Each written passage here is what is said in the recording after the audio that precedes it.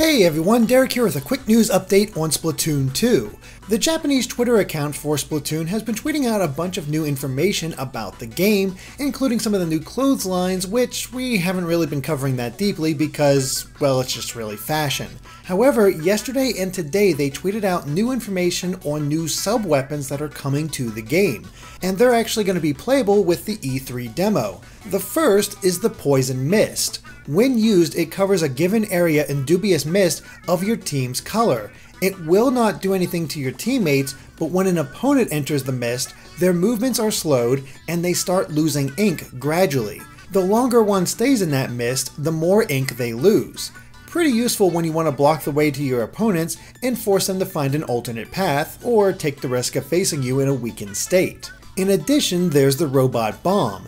If your opponent is hiding somewhere, then you can use those cute little robots. They walk around, and if they detect someone, they will get near them and explode. So it's kind of like a new Seeker. But yeah, we're finally getting new information on the new sub-weapons that are coming to Splatoon 2, and so far they seem pretty fun, creative, and have some real strategy to them.